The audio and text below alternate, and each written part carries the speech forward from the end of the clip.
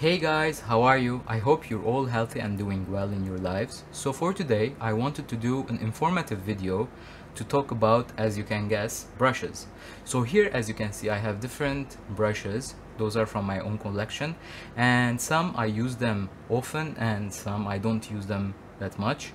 And I wanted to talk about these brushes for two main reasons. The first one being that some people wanted me to do a video talking about different watercolor brushes, and the second reason is since when I started new in the world of watercolor, I was overwhelmed, especially when I used to go to art shops. I used to see different types of brushes. There were oil brushes, there were acrylic brushes, there were watercolor brushes. So I got overwhelmed by the different types and shapes, and I was lost which one to choose.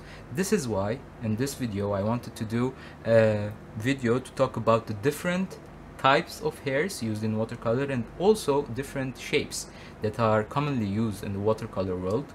And if you are a beginner or even an intermediate or a expert painter, this video might be helpful for you, especially refreshing your knowledge about brushes or even broadening your horizon of knowledge of brushes, and maybe you'll discover a brush that you didn't know about and you wanted to try out in your art journey. So basically this video will be divided into three main parts.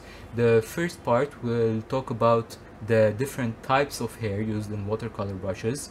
The second would be about the different shapes and different styles that they come in. And finally, at the end, we will talk about what I would recommend you to use as a person who is starting out new in the world of watercolor, or what will get you 80% the way of what you will need in most of your paintings. So please stick around, and I hope this video is helpful. So let's get into it. So first of all, I want to talk to you about the different parts of a watercolor brush. So watercolor brushes are usually made up of three main parts. This is the handle, this is the ferrule, and this is the bristles of the brush. So these are the three main parts. And as you may know, that brushes come in basically two main types. The first one being a synthetic brush, and the other one being natural brush, which comes from animals. And there's also a less known variety, which is a mix or blend between natural and synthetic. Now we will briefly talk about the different types of hairs in which watercolor brushes come from. The first type of hair that we'll be talking about, we'll talk about the Kolinsky sables. So as you can see, these are all made from Kolinsky sable hair, and as you can see, it's a light brown color, and this is made from natural hair, and they are the most expensive watercolor brushes that you will find in the watercolor world. So the type of hair that they are made up is actually from the tail of Siberian weasels. So Siberian weasels are animals which are found in China and Russia and Mongolia and also Siberia. Their scientific name is Mustela siberica. They are very known for having specific characteristics that watercolor artists and enthusiasts usually prefer in watercolor brushes. So the first characteristic that these watercolor brushes have is the snippiness or the stretchiness of the hair. As you can see, I have wet the hair, and as I try to flick the tip of the hair, it returns to its natural form, as you can see in the video. And this springiness is what watercolor artists usually like in their watercolor brushes, since it would give them control in their washes, and they can go from very thin to very thick in their different washes. And also the second most important characteristic of this natural hair is being that it has the capability of holding a lot of water.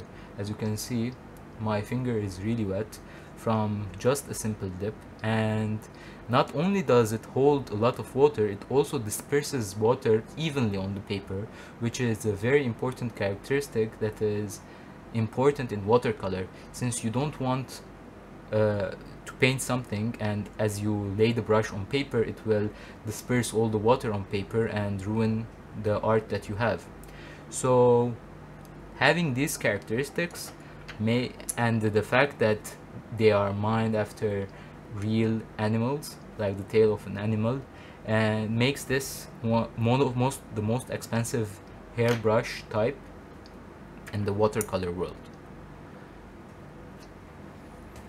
The second type of hair that we're gonna look at is the squirrel hair. Again, it's made from, as you can know, the tails of squirrels, and they are very, very soft. They're softer than the Siberian weasel. They are very, very fluffy, as you can see, especially when they're dry. And this is the second most expensive hairbrush and brush type that is sought after by many watercolorists. And the reason for people to like this watercolor brush is, as you can see here, I have dipped it in water, is the fact that it comes to a very sharp point, as you can see, similar to the Kolinsky sable, but what it has is that it can hold a lot of water, so much more than the Kolinskys, and even it has this property that the hair, if it's really soaked up water, as you can see, doesn't spring back to its natural form. So some artists like this loose or being flimsy in their hair type, and some artists really like this since they will not fight against the brush in that term and it will hold its shape the way you bend it. So this is one of the main characteristics of this brush type, other than the fact that it holds a lot of water. So this type of, it's really versatile, and many artists usually use this in combination with Kolinskys to balance between the springiness and the capability of holding water. For the third type of hair we'll talk about is the ox hair. Ox hair is usually, I do not own any ox hair brushes, sadly, but I can post some pictures here. And the characteristics of ox is actually being very stiff, and they are much stiffer than the squirrel, and they are relatively cheaper than the squirrel. And also, since it's very stiff and very thick, it is more durable than squirrels, since you know the squirrel hair is very fluffy, as you saw in the previous part. As you can see here also, it's very soft and very thin. The hair bristles are very thin. The ox hair is thicker, and actually the thickness makes it more durable and it makes it more stiff to lay strokes. And being ox, it is even more cheaper than this squirrel brush. So the fourth type of hair is the goat hair, and this is also very much known in the watercolor world. Goat hair comes in different colors. As you can see here, it's off-white color. Well, it is tinted blue because of my paint, but as you can see here, it's off-white color. And also it comes in this dark brown blackish color, and this is made from goat. And goat hair is much cheaper than squirrel. It holds a lot of water, similar to squirrel, and it also is very versatile. So that means that it can be used in different type of brushes. For example, this is a mop brush, this is like a simple round brush, and finally this is a hake brush. If you know what a hake brush is basically a brush that it comes in this form, and it's usually made from goat hair and has this chisel type end. And we'll get into the different shapes later, but goat hair is very known. It's the third most expensive brush hair type that is found in the watercolor world, and it is softer than the ox hair but stiffer than the squirrel hair, and also it is way cheaper than the squirrel hair, and it holds similar, like I would say similar water quantity to the squirrel brush. The final brush from the natural brush lineup will be the pony, and sadly again I don't have any references or brushes, but I can post a picture here. They are usually found in the student grade brushes, and they are the softer type of brush. They are way softer than the ox and the goat, and they hold more water than the ox and the goat, and they are the cheapest type of natural brush hair that you can find. And you can find these types of hairs and usually the student grade or the like the introductory graduate type of hair. It's not the most professional, but it's in between, like being a professional and student. So you can find these types of hair in the graduate or the student plus, I might say, section of brushes. And finally, I have many brushes of these. These are synthetic, all of them are synthetic, and basically they are made from nylon, and these are the cheapest of different brushes, and they are the cheapest even from the natural brushes. They are easily found, easily made.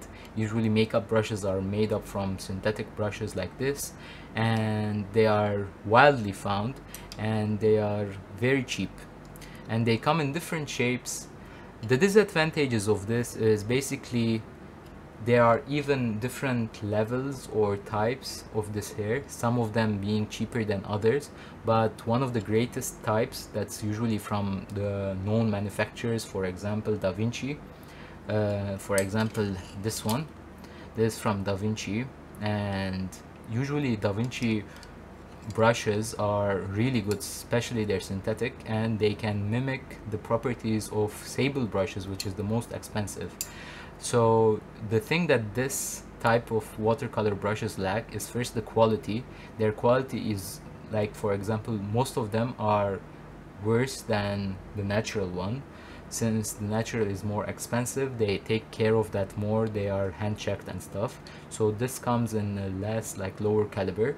The other disadvantage is the fact that they don't hold as much as water as the natural ones. And the final thing that it is not like disadvantage is the fact that they wear out fairly easily. Like I have some brushes that are like really worn out after, like, for example, a couple months of use but I use it usually extensively. So usually natural hair brushes are more durable, being the fact that they are made from natural bristles, and synthetics are usually less durable, and they end up being like and they end up fuzzing out and not holding a point after some time. You can also have a brush that is basically a mixture of two types of hair to take the advantages of each hair. For example, this one is a combination of goat hair and the sable hair, and it's used to take the advantage of the snappiness of the sable hair and the amount of water that the goat hair holds. So this is combining two types of hair makes this Chinese brush a very versatile brush in the use. You can use it in different ways and for different applications. So for the second part of this video, I will go into the details of the different shapes and types in which watercolor brushes come in. So these are quite few, more than the types or the types of hairs that are made of. There are many different shapes and styles they come into. So the types that I will cover now, they are some of what is usually known, since they come in different, even crazy shapes. So those are basically the most known in the watercolor world, and those are the most used. And I will tell you briefly about the advantages of each one and where it could be used. And if you want to know more about details of each one, I can do a separate video where I take a brush and I talk extensively about the uses and disadvantages, the advantages and stuff, but that will be out of the scope of this video. So let's get into the second part. So the first type of brush or shape of brush is the round brush, which is known in the watercolor world a lot. And the round brush basically is it having a round belly and having a point, and this is very useful in different like scenarios. You can use it extensively in different forms, but basically this is used for like line work, detailed work, any type of general use. And this is the most versatile brush type or shape that is used within watercolor artists. And as you can see, not all of them are wet. Some of them are fluffy and dry, and some of them are wet like this one. But basically round brushes have a round belly and they have a point. For example, this one is from Da Vinci and it has an extra long point. On the other hand, this is from the graduate level of Winsor and Newton, and you can see it has a point, but it's not as long as the Da Vinci one. Let me show you in the video. There's the extra long or extra long tip, and this is the standard tip. And this come in different also variations. For example, round fuller body, round pointier or longer point. And yeah, those are the most versatile type of brushes. These are the flat brushes, and as you can see it has a flat edge. And the hake brush is also a type of a flat edge brush.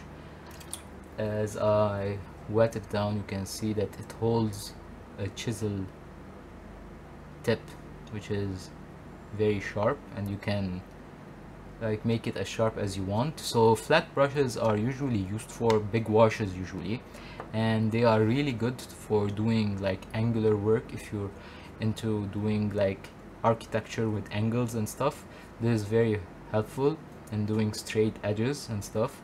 And this type of brush is also very versatile and useful, and it can play the double role of doing like large washes or even detailed structures that are very angular and stuff. So this is the second most known type or shape of watercolor brush. The third most known type of brush is the mop brush. As you can see here, it resembles the mop in which you use to mop the floor, and that's why it's called the mop brush. And it's usually made up of, as we have said, goat hair or squirrel, and it's usually fluffy, and it helps in, this is not for detailed work because it lays down a lot of water and hard to control the water consistency. But what this is really helpful for is doing big washes, and it's usually important to do the first or primary washes with this type of hair, and where you want to cover a huge area with water. So these come in handy in these scenarios. But some artists even use this throughout the whole painting, and they do like detailed work with them. But keep in mind that you have to be really skilled in managing the water in it, because it holds a lot of water and you have to manage how much water it absorbs and also puts on the water. Another form of brush that I have, but it's not exactly what a filbert brush looks like. I will be posting a picture here. And what this is actually a hybrid between the round brush, which we saw being this one, and the flat brush, which is this one. So this comes as if it's the combination between those two, and it has the advantages of you can go slightly angular as you can with the flat brush, and also you can do large washes and even detailed work the same way you do with the versatility of the round brush. So this filbert brush is also known, and filbert brushes are well known also in the world of oil painters. They really like to use filbert brushes. And some variations of filbert brushes are cat's tongue brushes, which are less known in the watercolor world, but they are also similar to, they're like a type of filbert brush. Another form of brush that's really known is the rigger brush, which has this very long bristle, as you can see, and usually it's very thin, and some of them are springier than the others, and they are as well made of different hair types and stuff. But the use of this is basically doing very fine lines, like usually it is used to do like the riggers of the boat and stuff, and also lines. And like, for example, if you're doing line works or calligraphy, they use this brush. It's usually also referred to as script brush, because old time they used to do calligraphy with it, and the reason or the advantages of this very long bristle is actually dampening the motion of your hand or the vibration in your hand, so it gives this very smooth line and transitions between the angles. Another variation of the flat brush is a chiseled end or angular brush, and usually it's simply a flat brush with a specific angle, and this also has different uses. Those are more into like the league of specialty brushes, for example this one and the fan brush, which I will be posting a picture here. Those are more of a specialty type of brushes, and they are not as much used in the watercolor world, or it's not that much useful in my opinion as the others, but if you want, they do exist.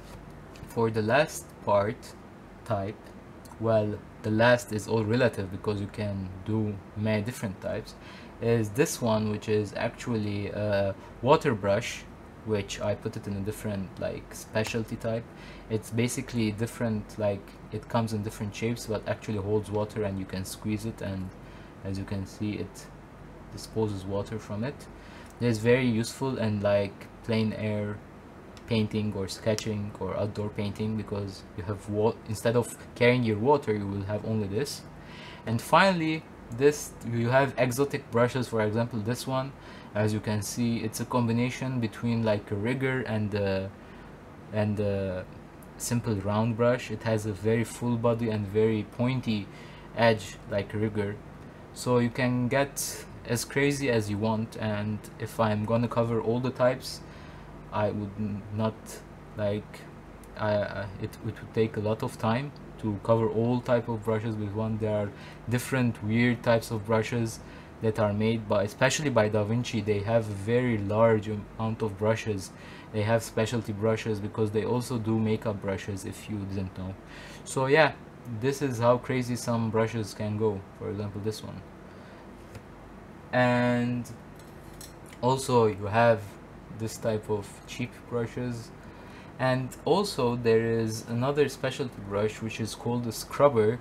As you can see here, it basically does what it is named after. It scrubs.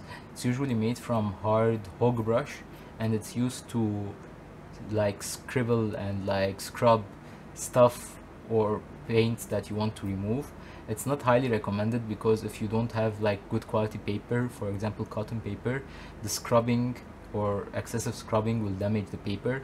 But yeah, those also exist to scrub the paint that you want, and they're stiff and they don't hold a lot of water, I mean.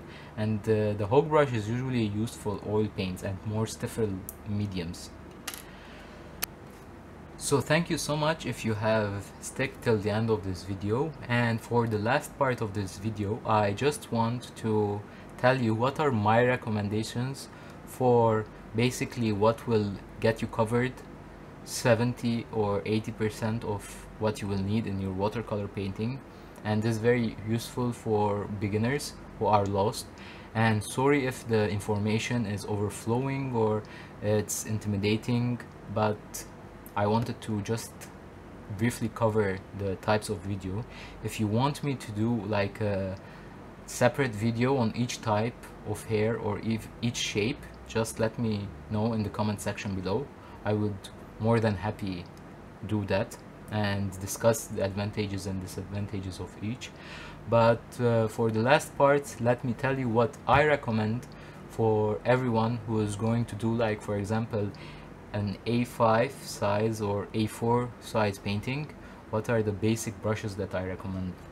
So what I recommend is, first, a size 4 brush, and I know that brush size is very different for each brand, but all of them usually have the same size scheme, and it might not vary that much from brand to brand, even though it might not be the specific size, but it won't have a drastic change in the size. But for the general use, I would recommend a round brush, size 4 brush, and I'll also recommend a size 8 or 10 brush, which is also a round brush. Or if you would like to, you're on a budget, you can grab yourself a flat brush, which is some people call it size 4, but basically it's, if you're gonna measure the size of the edge, it would be 1.5 centimeters. I would recommend this type of flat brush. And finally, I would recommend a very important part, which is a size, this is size 0. I'll grab the bigger one, which is a size 1. I would recommend a mop brush or something that helps you put a big amount of water. So either it's size 2 or bigger. Those are fairly small if you're going to do like an A4 size painting, but I would recommend a mop brush to put a lot of water. I would recommend something in the middle to do very either a flat brush if you're interested in architectural stuff and angular, or a simple round brush in the size 8 or 10 if you're going to do simple details, not a lot of details. And for the details and for the small stuff, you'll go into a size 4, not smaller, for small detailed work. And if you have good quality, either it's natural or synthetic, but good quality brush, you will have a very nice point, so it won't give you a problem in doing these details. So these are the only brushes I recommend to start out with. Now you can go and spend money and get other exotic brushes, for example the ones that I showed, or for example fan brushes, but as I can tell you that from my experience, those are the 3 types of brushes that you might all need in your watercolor painting, and it is most of the brushes used by professionals are these type of brushes. So I hope this video is helpful. If you have any questions or anything regarding the content in this video, please let me know in the comment section below. If you like it, please leave a like and share with people who are interested in watercolor, and subscribe. You would be really helping me a lot. Thank you guys. I hope to see you in the next video with more tips and information. Bye. Stay safe.